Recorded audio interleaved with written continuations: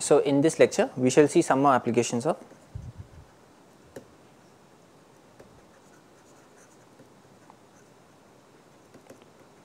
linear independence of characters.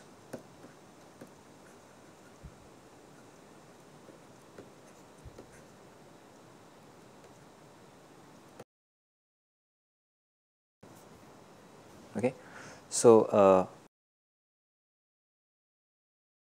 recall that in the previous lecture we had proved using, so in the previous lecture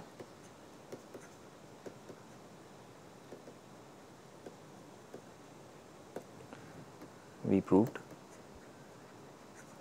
trace k over k is non-degenerate. So I don't know the pairing.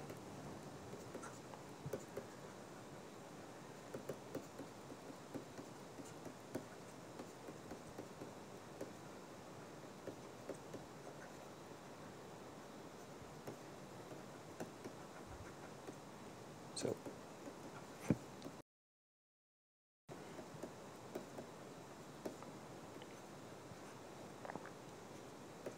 right, we proved this trace pairing is non-degenerate, right? And as a corollary of this, so as a corollary of this,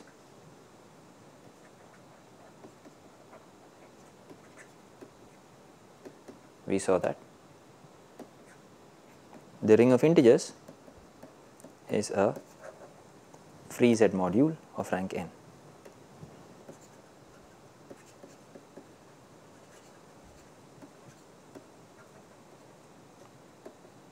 This extension degree, right? So this is what we saw last time, and so today we will see some more applications of linear independence of characters. So let's recall what the statement was.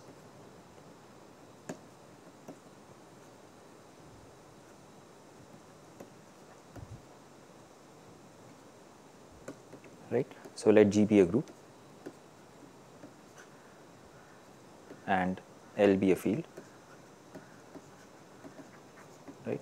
So we have homomorphisms chi 1 up to chi n from G to L cross. Right. So then these are linearly independent.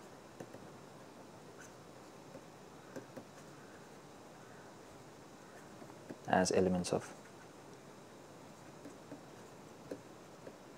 maps from G to L, right? This is the statement, okay? So the first theorem, the first result we are going to prove in today's class is called Hilbert 90,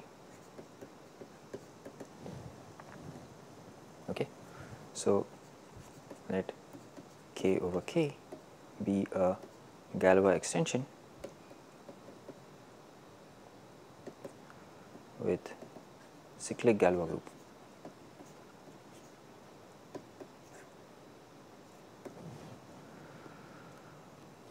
Okay, and let's also assume that Galois is generated by sigma and sigma has order n.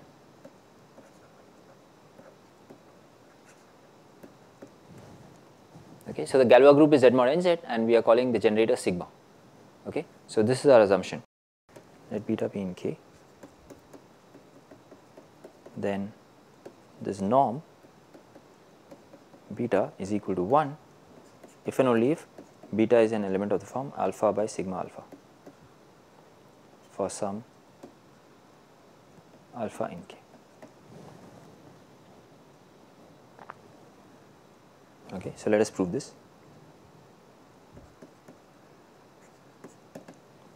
Right. So if, let's do the easier case first. So let's assume that beta is equal to alpha by sigma alpha. Right. So then we know that norm K over K is of beta is a product over all embeddings, right? Capital K into K bar. Okay, so let's say tau of beta. Okay, because this is a separable extension. In general, we had this result that the norm is product over all embeddings to the power the K over K, the inseparable degree. Yeah, but here there is no inseparable degree, so therefore,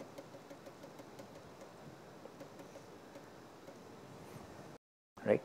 but now the embed, since K is a Galois extension, the embeddings are equal to the Galois group.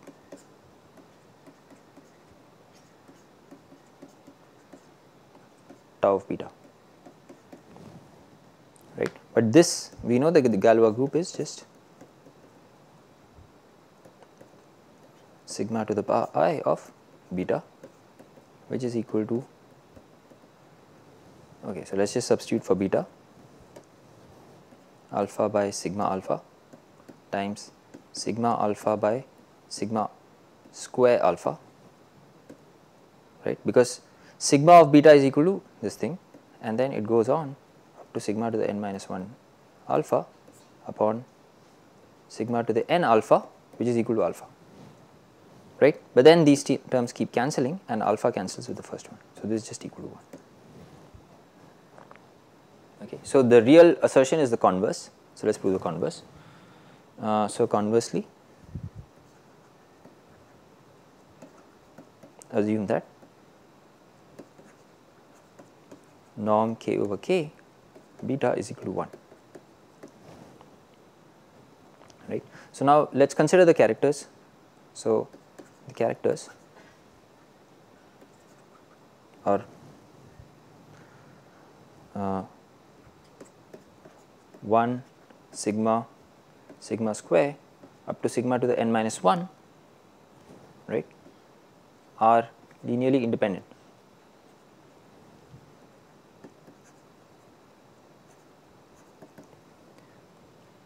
Right. So, these are maps from, we view them as maps from k cross to k bar cross, right. Each sigma is a embedding of sigma to the power I is an embedding of k into k bar. So, we can just restrict it to, yeah. So, in particular that means, so when we look at a sum like this, so 1 means identity, okay, plus beta times sigma plus beta times sigma beta times sigma square. These are scalars, all right, yeah, plus sigma square beta times sigma cube and so on.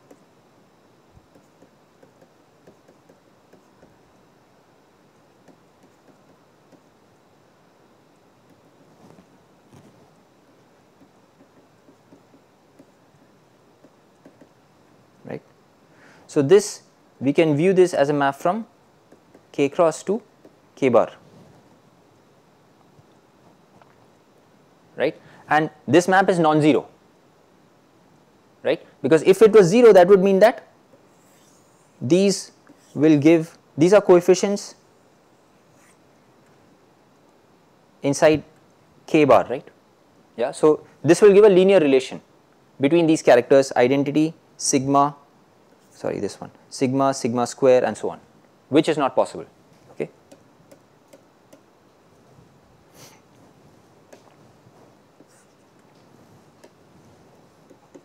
Is a non-zero map from k cross to k bar, right. So, thus there is some theta in k cross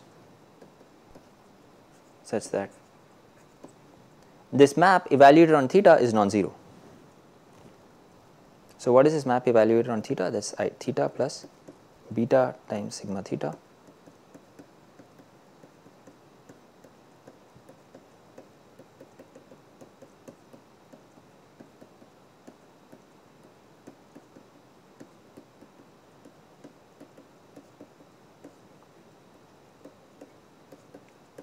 this is not non-zero, okay. So, let us call this element alpha.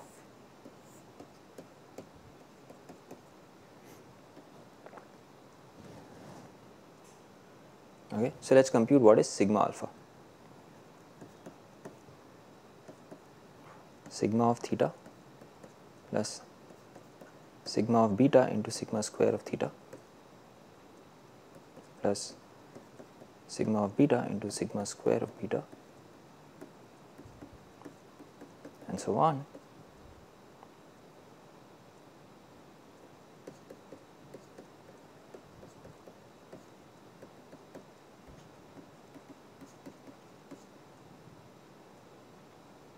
into sigma n of theta, but sigma n is identity, so this is just equal to theta.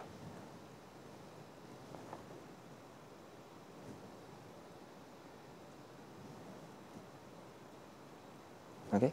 So now so this implies we just multiply with beta on both sides.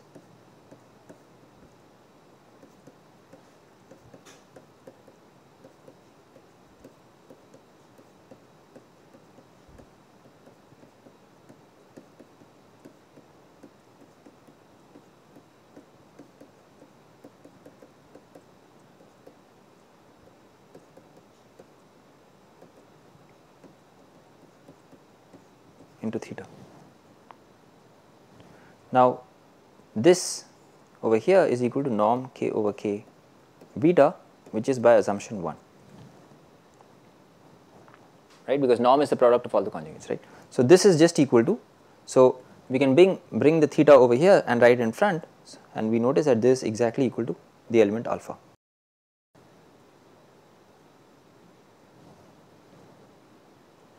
Right. So this implies that beta of sigma alpha is equal to alpha, which implies beta is equal to alpha by sigma alpha.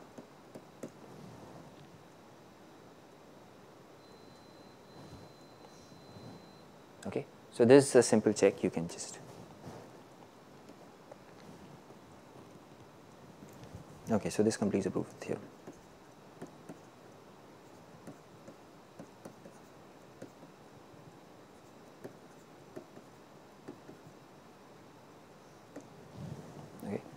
So next let's prove, so our aim is to see an application of this theorem, but before that let's write a proposition.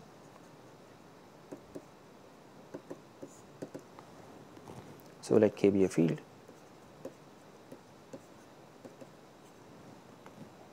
and n strictly greater than 0 be prime to the be co-prime with characteristic of K.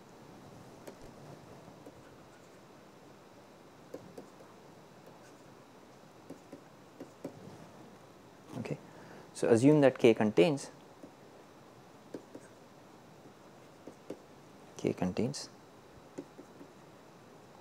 a primitive nth root of unity.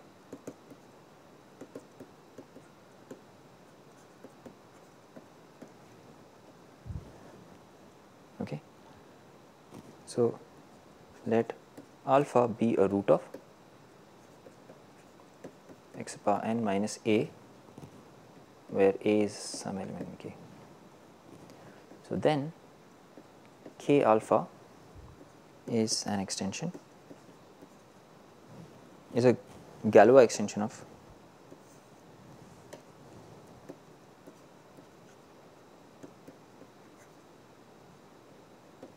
K with Galois group over K is isomorphic to Z mod dz for some d which divides n. Okay, yeah. So let's prove this.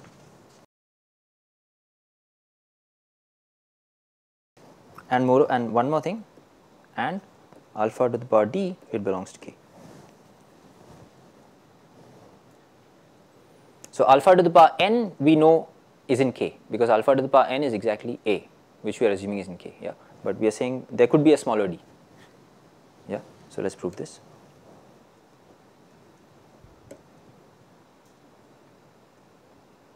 So proof. Right. Since alpha is a root of x to the power n minus 1, the other roots are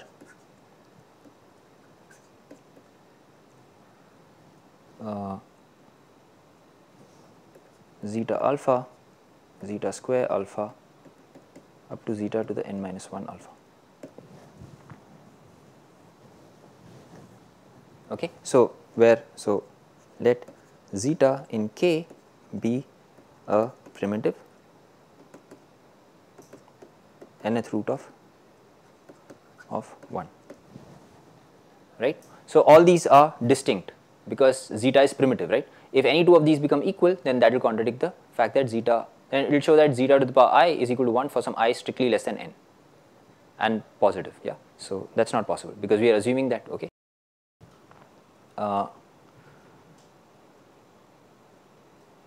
Right. So this implies that the polynomial x bar n minus a has distinct roots. Okay, has no roots, has no multiple roots here.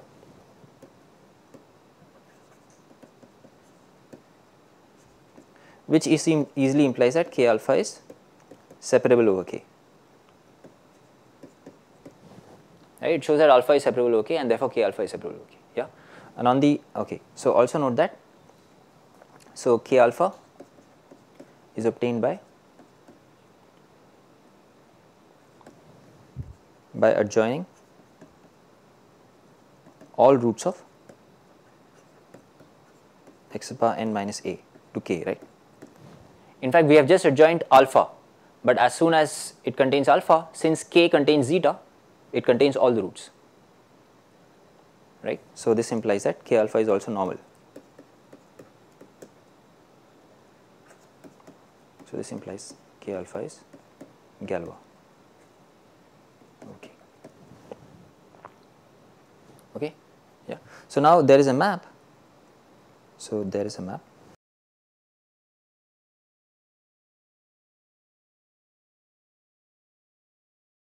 So let's say it's a map of sets first.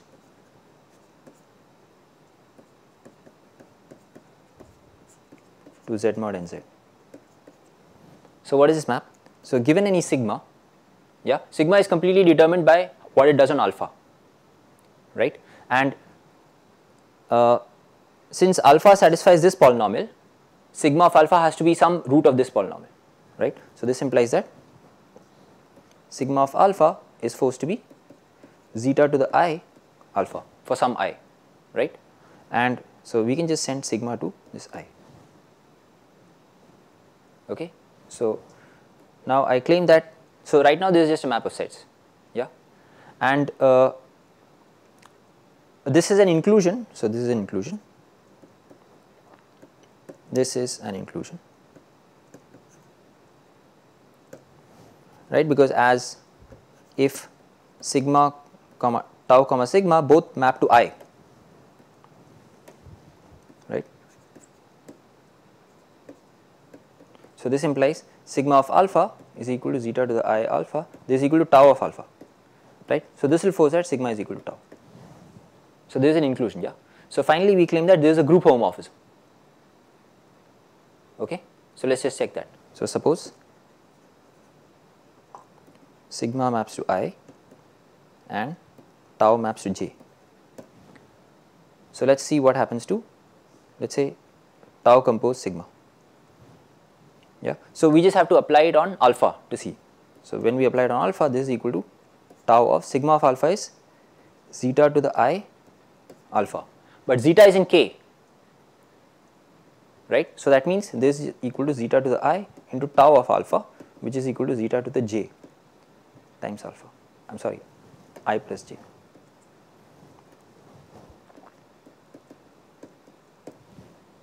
Right. So this implies that tau compose sigma maps to I plus j, right. So thus this is a group homomorphism. Thus this is an injective group homomorphism.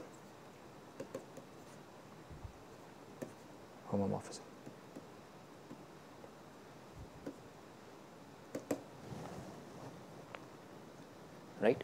Yeah.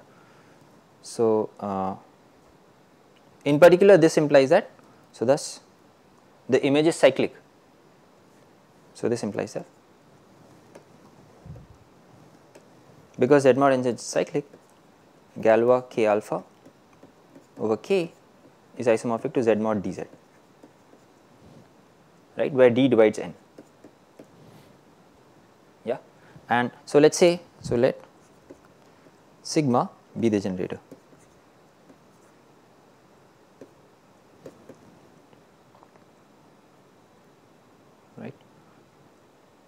So not be the generator. So let's see, I mean I want to say let sigma be the generator.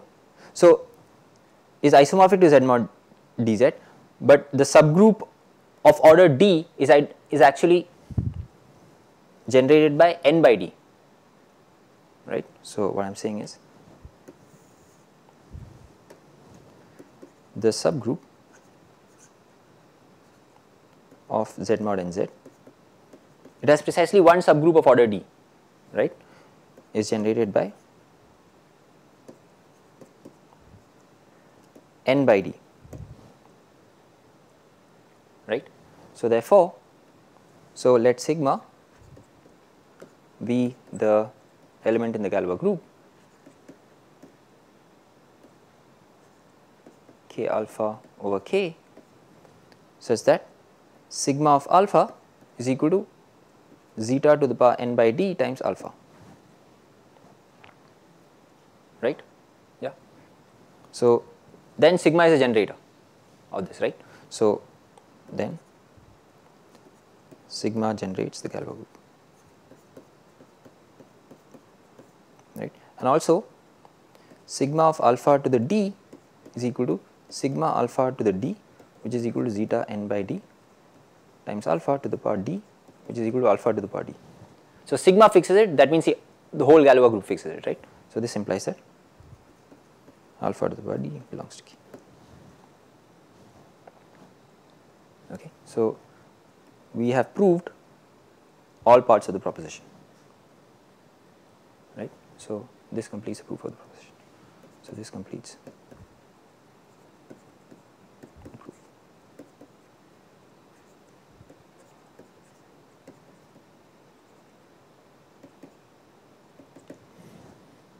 Okay.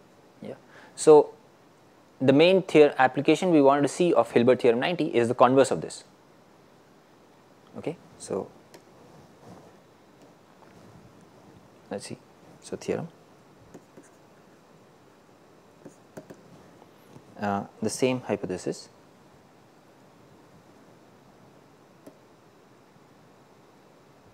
okay, let me just write it down. Let k be a field and n be a positive integer, be co-prime to characteristic of k. Okay. So assume once again k contains a primitive nth root of 1. Okay. So let k over k be a Galois extension which is cyclic and of order n. Okay. So then there exists alpha in k such that alpha is a root of x to the power n minus a with a in k, and this extension k is equal to k alpha. So every cyclic extension we can write it in this nice form. Okay, that's the point of this theorem, right? Assuming that the base field k, it contains a nth primitive nth root of unity. Okay. So let's see a proof.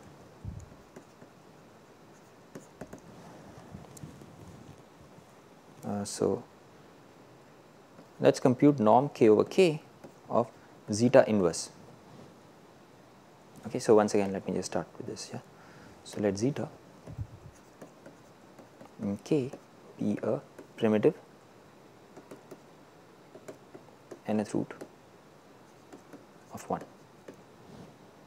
Okay. So then norm k over k zeta inverse. So zeta is in k, so zeta inverse is in k, and recall that if we took an element in the base field, then norm is just raising that element to the power of the extension degree, right, because it's just multiplication, the multiplication by a map is just a diagonal map, right, and zeta is in k, right. So, this is equal to zeta inverse to the power k over k, which is equal to zeta inverse to the power n, which is 1.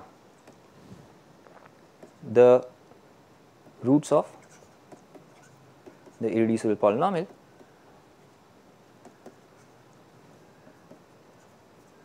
of alpha over k are, so I can get all the roots by applying all the elements of Galois k over k, right. So, that is alpha, sigma square alpha and so on, right. Yeah. So, why is that? So, if we take any Galois extension k over k and let me take any alpha in between, so I can look at k alpha, right. So, if I take, if p of x is the irreducible polynomial of alpha over k, yeah, and beta is any other root of k of x, p of x, so then we can define a map from k of alpha to k bar which sends alpha to beta. Let us call this map tau, and I can extend this to a map from k to k bar, but then the image is going to land inside k, so that is k tau tilde, right, and obviously tau tilde of alpha is equal to beta, right. So, this implies we can obtain all roots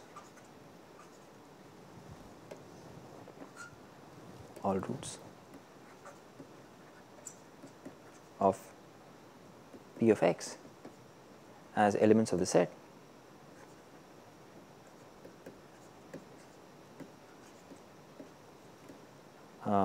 tau tilde alpha, where tau tilde belongs to Galois k over k, right. But now this set is equal to zeta alpha, zeta square alpha and so on, and this will go up to zeta to the n minus 1 alpha, right, as Galois k over k is cyclic and generated by sigma. So, but these are all the roots of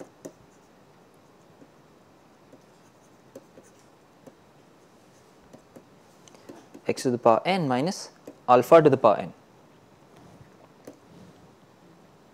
okay. Yeah. So, and also note sigma of alpha to the power n is equal to sigma of alpha to the power n, this is equal to zeta of alpha to the power n, this is equal to alpha to the power n, right. So, this implies that alpha to the power n belongs to k. Yeah. So, let a be equal to alpha to the power n, then x to the power n minus a is the irreducible polynomial of alpha over k, right. So, this implies that k is equal to k alpha, right, as both of them have the same extension degree, right. Okay. So, this completes the proof.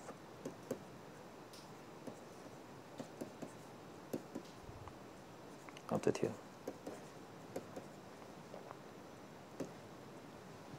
right. So, we have given a nice characterization of cyclic extensions of order n, yeah, when the base field, it contains a nth root of unity, primitive nth root of unity, yeah. So, that is important. So, let us stop here for a minute.